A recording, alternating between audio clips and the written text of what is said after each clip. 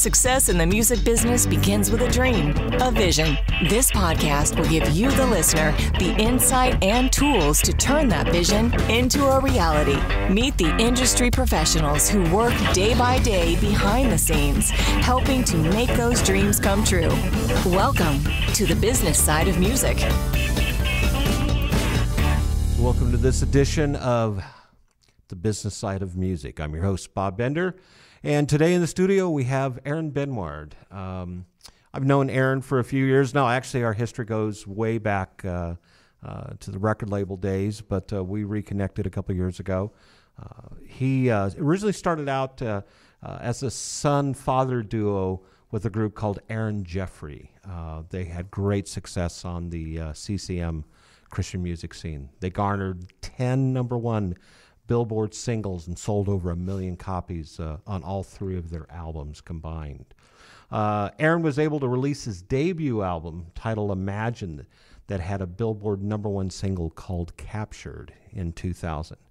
He then founded the country music duo Blue County with his friend Scott Reeves. Blue County recorded one album for Curb Records, which is my old alma mater, which included the top 10 single Good Little Girls and the top 20 hit That's Cool, which Aaron co-wrote.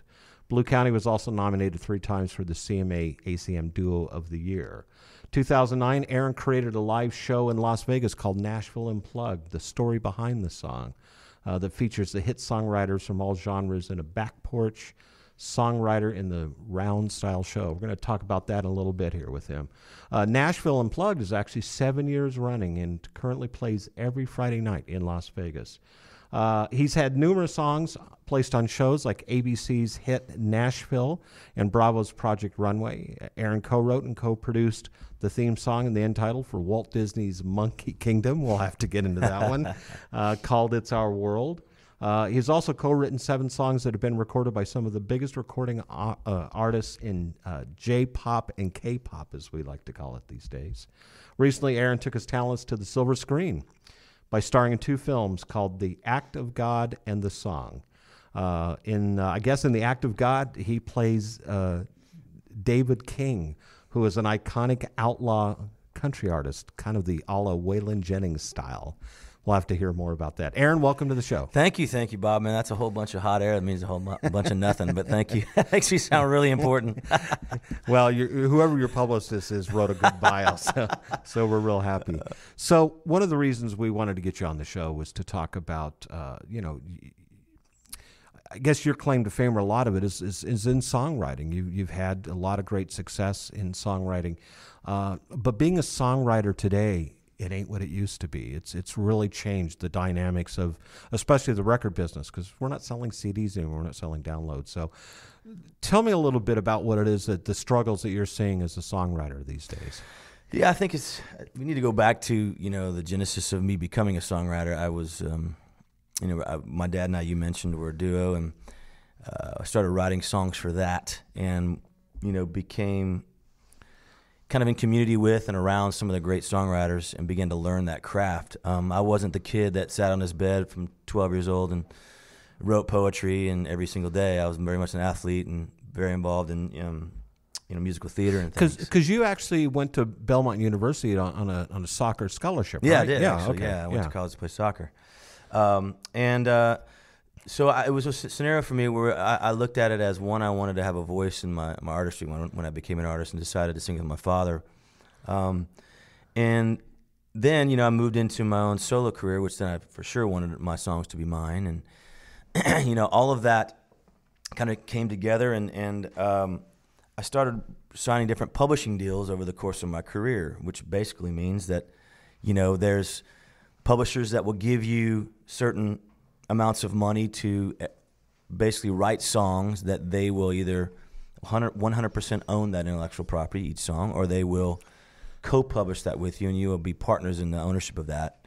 So that's when I began to learn kind of the business side of publishing, because I needed to as a songwriter and to be, a wise kind of father and husband. Well, so let me ask you there, a publishing deal, because that's obviously what songwriters aspire to get as a publishing deal. Was it a difficult process? Was it an easy process for you when you first went there?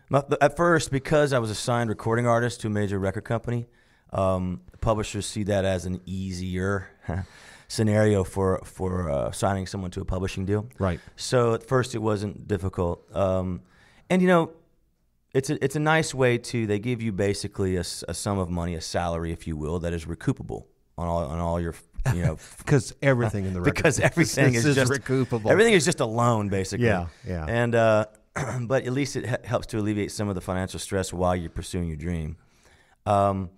And you know, but now, this day and age, as just someone who no longer is signed to a major record company, it's incredibly difficult to get a publishing deal. Therefore, I've actually had to come up with different means of income to be able to allow myself to continue to write songs. We almost do have to reinvent the wheel now in the music business because, you know, I'll be saying this a lot on the podcast, but, you know, 15 years ago we were selling CDs and 5 years ago we were selling downloads, and now it's all streaming. That's right. And, you know, so television and film is starting to feel the same effect because of the new platforms of how we communicate and get music out there. So let's go a little bit into how has that affected a songwriter these days? You know, because you're not selling CDs, you're not selling downloads. That revenue stream has diminished greatly. And so, what other options or opportunities do you look at? Well, I think it's important for the listener to kind of understand in the most elementary level the revenue stream that used to happen, what we call mechanical royalties, and those are the royalties that are generated by the sale of, at the time, a CD, or before that a cassette or an 8-track or a phonograph or vinyl, and now is really just out there in a digital space and easily shared for free. So that alone, you can go ahead and begin to think, wow, it's a whole different ballgame for those people that provided for their families by writing songs. So let's go back to when record sales were cranking, and you were at the record company, so you know this. As a career songwriter, by the way, since the year 2000, 90% of all the career songwriters in Nashville that were doing it for a living are no longer there. Wow. 90%. Wow. So take any, you know, job, you know, kind of industry, if you will, I should say, and take 90% of the workforce away, and then start looking at the product. That's near extinction. Absolutely. Yeah. And so, but back in the heyday, going back to your initial analogy of the record sales and the mechanical royalties, just to kind of bring it full circle, if I was able to write a song and get it on a Garth Brooks record, and it wasn't a single, wasn't a hit, never on the radio, never heard it before unless he sang it live in concert. It was just an album cut. Just an album cut. Right. And I wrote that completely by myself. Every time that song was basically purchased on an album, the album's purchased, I was going to receive just under 10 cents, 9 cents, let's say, per copy.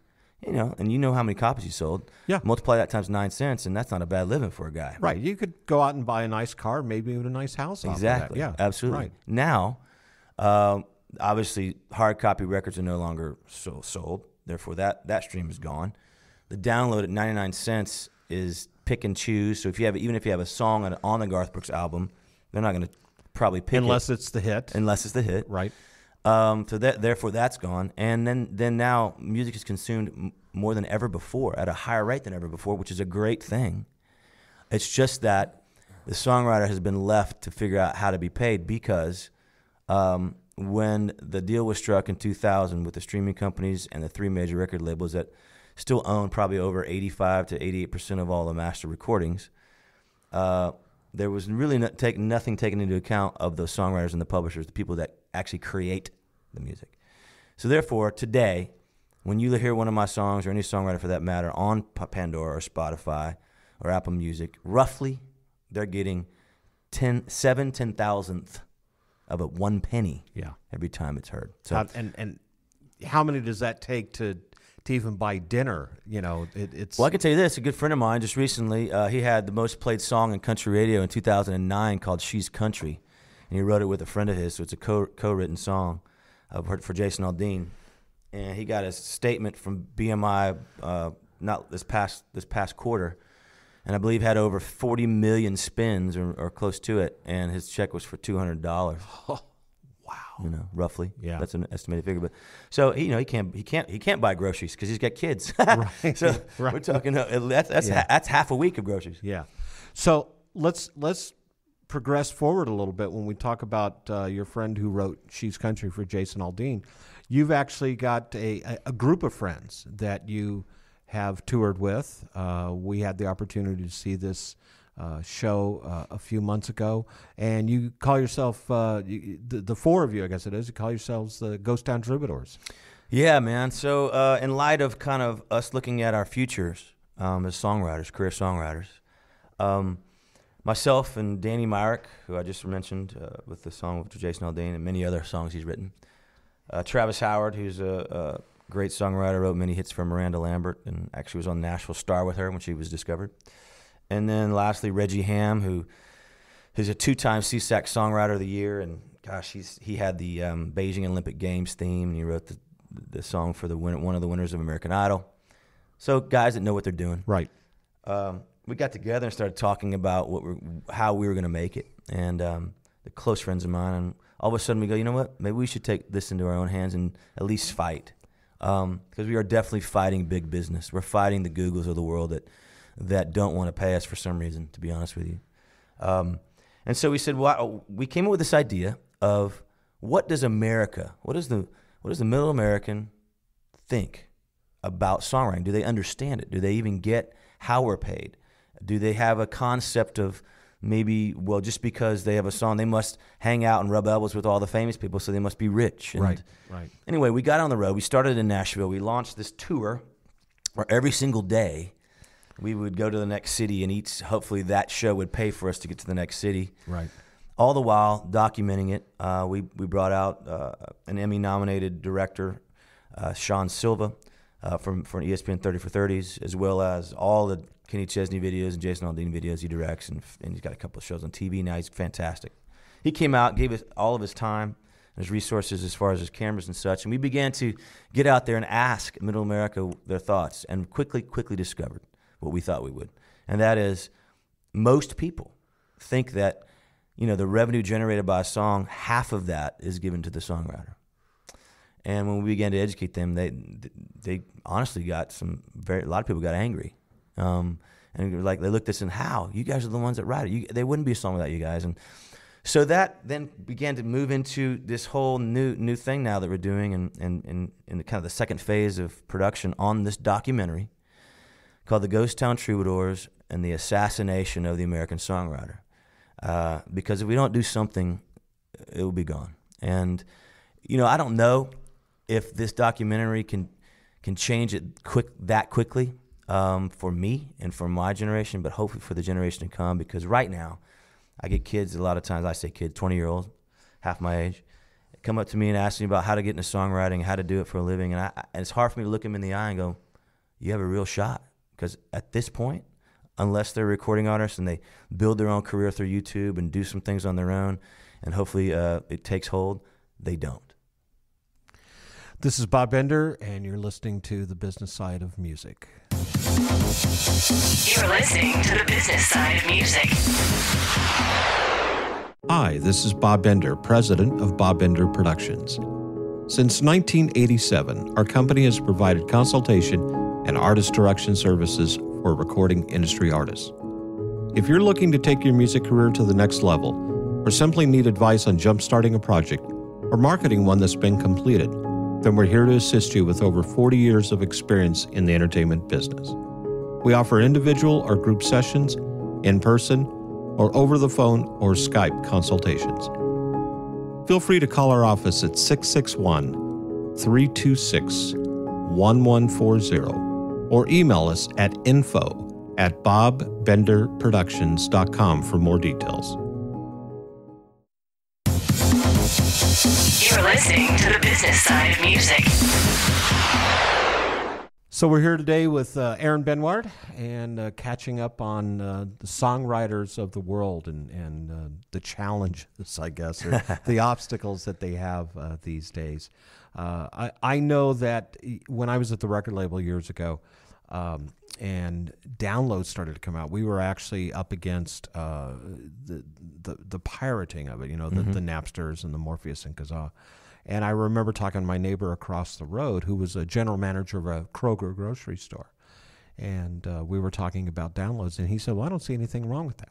And I said to him, well, what if I went into your grocery store and grabbed a shopping cart and started going up and down the aisles and, you know, well, I want this and I want that. And, oh, yeah, by the way, my buddy Aaron wants, you know, this steak, and, Exactly. you know, my kids want, you know, these hot dogs. And I walk out of the store without paying, and he goes, well, that's shoplifting. And I said, well, it's basically the same principle, what you're doing Exactly. here. And so what I found out was it was a bit of an education process that you had to give to the consumer, because most people back in those days didn't actually realize or failed to accept the fact that they were breaking the law.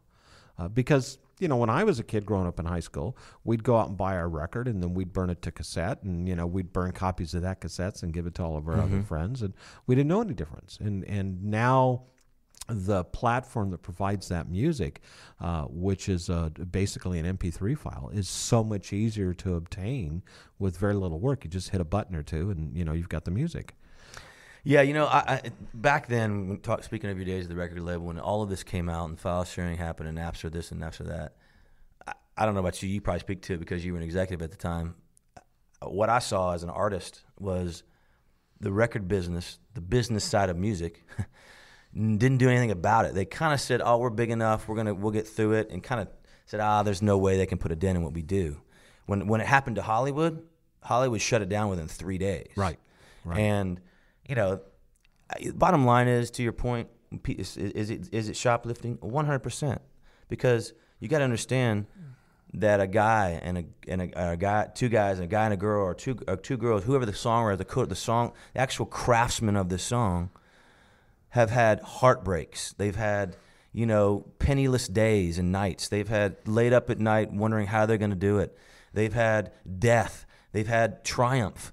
All these things that we all have, but then they have the ability of taking these things, the lives they've led, the things they've gone to, put it into 3.5 minutes that then affects you to go and listen to it more, or share it with somebody. So you got to hear this song, or use it at your wedding, or say, I want this song at my funeral. Right. Yeah. How is that? How does that have no value to where someone can go, well, I just take that. I don't understand that. So, you know, the consumer is not doing the wrong thing, I don't think, from the standpoint on a streaming level, because there's been a delivery system invented that allows them to listen to for free. Okay. Yeah. I mean, Yeah. right? It's You're not their absolutely fault. Right. Yeah. What it comes down to is the problem is the delivery system has become more valuable than the actual thing they're delivering, and that's a problem. Yeah. And I think that's... You brought up something that's actually interesting, because when I was at the record label, when this file sharing started to happen, we all looked at, I remember going to some distribution meetings, and there's Warner Brothers, and there's Atlantic Records, and there's Asylum, and there's Curb, and there's all these labels, and we're all talking, and everybody to the note was going, oh, this is not going to affect us. And then, you know, 6 months later, we all meet again, and we're like, well, we're starting to see a little dip in sales, but we're not real concerned. And within 6 months after that, we're all going, holy crap, we're in trouble. And at that point, we estimated as an industry, so every single record label worldwide, we were losing about $100 million a year in pirated bootleg, you know, file sharing. That was just the tip of the iceberg. And you brought up another valid point, because Hollywood, yeah, they exactly did the right thing when they released DVDs and they digitally encoded them, so you couldn't copy them. And we had the ability in the music business to do it. You know, that's an answer I hope to get out of someone someday, why as an industry we didn't do it. But we almost created our own Pandora's box and opened it up and allowed this to take place. So it's been something that's never going to change. I was talking to some folks at a conference a few weeks ago about the music business, and we all concur that the music business will never be what it was 10, 15 years ago. It's just not going to be. It's going to almost have to reinvent itself. So getting back to Ghost Town Troubadours, you guys traveled across the country. I guess you were like in a van, and everybody was file sharing the driving, I guess. Absolutely, yeah. How was that experience? It was amazing just to, to get out there and kind of rub elbows with this people. I mean, we would talk to, some people. We went from, I'll never forget, in Lubbock, Texas, talking to a dairy farmer and just really trying to equate our product with his. He has the ability, whenever he milks his cows every single day, to put a value on his milk. Right. To then sell to store, like your Kroger guy, right? And so this is how much it costs, and if you want my milk, you're going to pay me this. The songwriter doesn't. Yeah. We have never one time been able to put a value on our music and our songs. I think the one thing that may change in that, or maybe change isn't the correct word, but the control dynamic of that for the songwriters, you now, without the aid or the assistance of a record label, because the songwriter, if you're writing great songs, you don't need that record deal.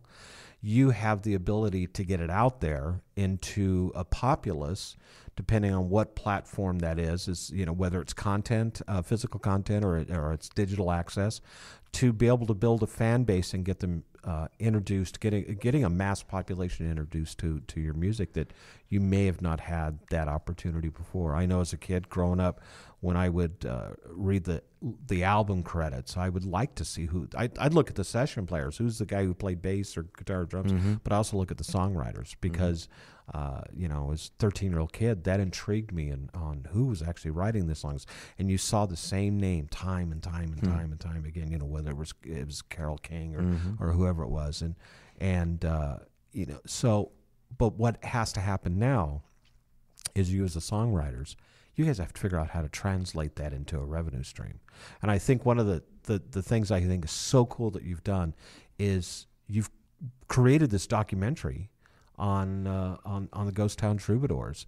And where are you going to go with that? What do you plan on doing with that? So we're in the phase now where we actually next week we fly to New York, and we're meeting with some investors to kind of help us finish it. This first phase, this whole tour across the country that we shot was all bootstrapped, if you will. We were able to fund it by those gigs that we did, and then so the next phase is to be we're going to New York to interview record execs, attorneys that have been a part of the Department of Justice and the songwriter plight. Yeah, and on our side, which good word. Yeah, definitely. We're also getting now. Jason Aldean just did an interview for us.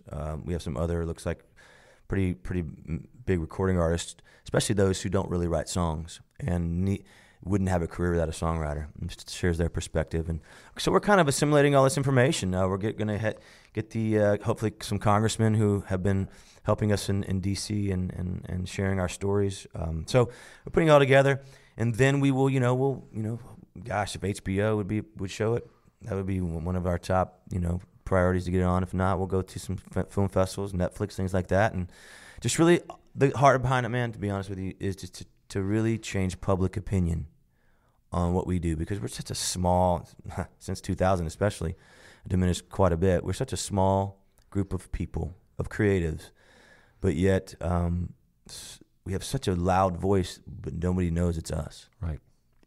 This is Bob Bender, and you're listening to The Business Side of Music. You're listening to The Business Side of Music.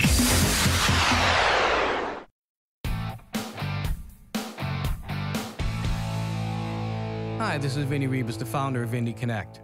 Our goal is to ensure that you have the knowledge, the tools, skills, resources, and connections that you need to develop a profitable and long-lasting career in music.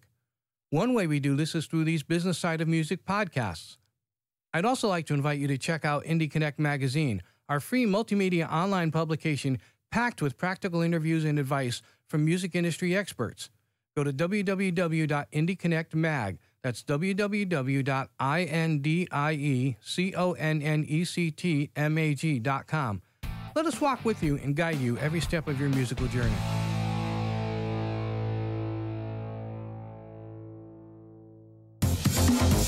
You're listening to the business side of music.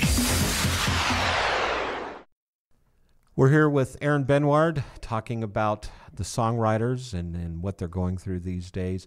You brought up something a little bit ago in regards to the artist versus the songwriter. What a lot of people don't realize, I think, at least the layman that's out there that's buying music, the non-musician, let's say, is they don't realize that the artist doesn't write most of the music, that it is the songwriter that's out there that's pitching that. So you're in Music Row, you're on the doors knocking, or you're networking or interfacing with people. Your goal is to get this music in front of the artist, to get them to perform it.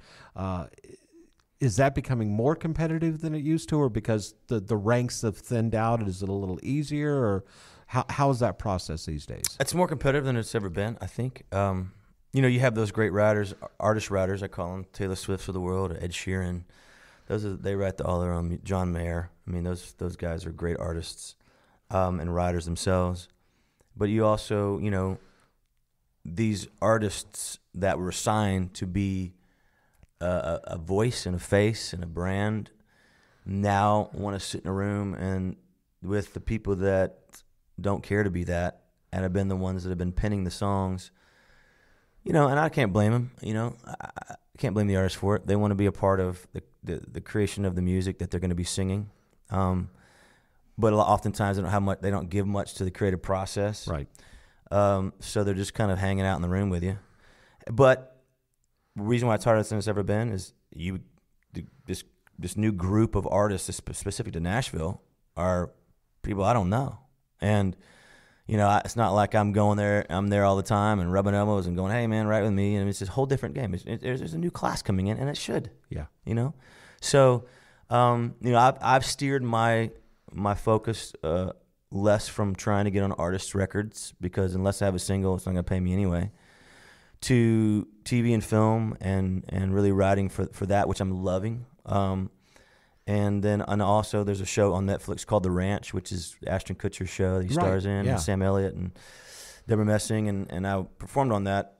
They had me come on and play, and just got to be able to become friends with the show creator, and they use, 7 to 9 cues of music every episode, and it's all country music. And you make money off of And that. I make money off that, absolutely. Yeah. So I've really been focused on things like that, and then, as you mentioned earlier, believe it or not, I don't know how it happened, but a year and a half ago, just kind of got introduced to Korea and Japan and many artists over there, and began writing songs in English for them, and then they translate. So. Yeah, and that's something that we're discovering, especially with country music, but really more so with Americana music. And what maybe some people don't realize is Americana is one of the strongest growing genres of music out there. But especially in Europe, you get over into the United Kingdom, get over into England or Ireland or Scotland, or even into Germany and Austria, and they love American music. They love that Americana sound. And whether that's a Marty Stewart, or it's a John Cougar Mellencamp, or North Carolina Chocolate Drops, it doesn't matter. They just love the music. And so there's a whole new world out there that, as songwriters, you can branch into. And I think that, television is a great exposure for that, because radio is changing. We don't have the strong terrestrial radio that we used to have. It's all becoming very either satellite driven or internet driven now, and what terrestrial's out there is corporate. But television, like you said, The Ranch on Netflix, which is a great show. My wife and I watched the first season in probably a few days and absolutely loved it. That's become the new platform, I guess, to get your music out there, either in television or film or even video games. If you can find that keyhole to get your music into it, it's a great opportunity and shouldn't be overlooked. Absolutely. I mean, we've been talking about the sky's falling type of scenario for songwriters, but I also want to. I'm not that guy at heart. I'm a positive cat. So, this day and age, you can find any type of music you want. You can consume it as much as you want. And for young writers and artists that are out there, I would highly encourage them to stay very, very active on social media and just think creatively outside the box of how to bring in more fans, and do it on a consistent basis, because the more content you have and people keep coming back to your site, your channel, your whatever that you choose, will cause them to stay intrigued and stay connected with you. And Taylor Swift's a prime example. I mean, she's the biggest artist in the world now, and she started by doing that. Let's talk about Nashville Unplugged for a minute. Every Friday night in Las Vegas? Actually, Saturday now. Oh, Saturday night, okay. Yes, Saturday but it was Friday Vegas. for like 6-7 years. Okay. So Nashville Unplugged is a show that when I got out of my last record deal, a buddy and I were out here in Vegas, doing a benefit for St. Jude's Children's Research Hospital. It was a songwriter in the round, and we were just it's all acoustic, telling the stories behind our songs. So I was talking to someone that was an entertainment buyer about that concept. Long story short, we started the show once a month, and every weekend now, bring out different writers from Nashville, mostly some from LA, to basically sit on stools with their guitars, and storytellers, like very much like VH1, storyteller, MTV Unplugged kind of vibe. And you get to hear the stories behind these songs that you know and love, a lot of them. It's really cool. It's very improv, very interactive. We sing on each other's songs, harmonies, and play on each other's stuff, and goof off with the crowd. A lot of times we'll write a song, in front of the crowd on the spot. And it's really kind of a cool show. It's at Mandalay Bay every single Saturday night at 8 p.m. And it's called Nashville Unplugged. And there's a fan page on Facebook that you can go and kind of get more information. And typically, how many songwriters do you have on there with you? You're hosting it. Mm-hmm. 2 to 3. Yeah. Yeah, it just depends. Yeah. It's a 2-hour show. And there's a lot of bantering going back and forth along with... Yeah, man. Yeah. These songwriters, buddies, I mean, some of the most intelligent people on the planet is from the standpoint, obviously, with the way they can craft words, but they are incredibly comedic and quick and really, really funny. No show's ever the same because, I bring different people every week, so you never know what you're going to get, so it's a lot of fun. So if you're in Las Vegas on a Saturday, you should definitely go to the Mandalay Bay. Mandalay Bay at check 8. out It's a free show. You can't lose, man. No, you can't lose. I'll give you your money back if you don't like it. Let's talk about Walt Disney's Monkey Kingdom. Oh, gosh. I mean, let's face it. You're not a 20-year-old kid, but I want to hear this story. Yeah, I mean, like we do. I mentioned I'm focusing more on TV and film and trying to get songs in there. I mean, I was with a couple co-writer friends of mine who had gotten word that Disney was looking for the end title for, they do these the big Earth movies that they do every year. Right. And this one was about monkeys in the Monkey Kingdom, and they kind of when. A lot of times when certain TV shows or films or commercials or whatever are looking for songs, they'll send out a pretty specific kind of breakdown of what they're looking for. Stylistically, sonically, lyrically, often they'll even maybe give some phrases that they like to have in the song. And so you're really writing to a target. It gets into that much minutia. Yes. Oh, yes, my gosh. Especially ad campaigns for commercials. And we're talking about people who don't know anything about music. So anyway, so this was one of those scenarios, and I actually like it. It's a little bit different than just getting in a room and writing a song for the sake of writing a song. You're getting in a room and you actually have a target, and it's almost like you're throwing darts at this target trying to get exactly what they're looking for. Right. Hit that bullseye. Exactly. Yeah. So anyway, we wrote this thing and try to kind of picture. We didn't have the luxury of seeing the movie, so we were trying to picture what the movie would be like because we'd seen some of them, put ourselves in those trees with the monkeys, and came up with a song. And the winner of The Voice, Jackie Lee, she sang it. And when we went to the movie theater, it was pretty cool to sit there and hear your song at the end. Right. You gave birth to something. Absolutely. And now it's on the big screen. Absolutely. Absolutely. Yeah, you don't get cool. sick of that ever. Yeah. Aaron, appreciate having you on the show today. Thank you, Bob. We'd love to have you back sometime. Absolutely. Good luck, please, on the Ghost Town Troubadours. And the working title of that is? The working title is called The Ghost Town Troubadours and the Assassination of the American Songwriter. That right there is so profound. You can follow us on, we have Instagram at Ghost Town Troubadours. Troubadours, if you know how to spell it, it's Troubadours, Yeah. as well as Facebook. And we're kind of, as we go, are posting, the progress of the film, and then hopefully we'll come back and be able to tell people about it. I think if you're a songwriter out there, if you're a musician out there, if you're an aspiring artist, definitely follow these guys, Ghost Town Troubadours, and of course Aaron Benward, and follow what's going to happen with this documentary, because I've seen a little bits and pieces. You know, you sent me the sizzle reel for me to take a look at, and just that little bit is such an eye opener. And man, best of luck on getting that out there. Thanks so much, Bob. Thanks for being a part of the show. Thank you. This is Bob Bender, and you're listening to this edition of The Business Side of Music. The Business Side of Music is the creation of Tom Sabella and Tracy Snow, and is produced by Bob Bender for Bob Bender Productions. Co-producer for the show is Vinny Rivas. The Business Side of Music is recorded at Music Dog Studios in Los Angeles, California, and Nashville, Tennessee. Production sound designed by Keith Stark. Voiceover and promo by Lisa Busan.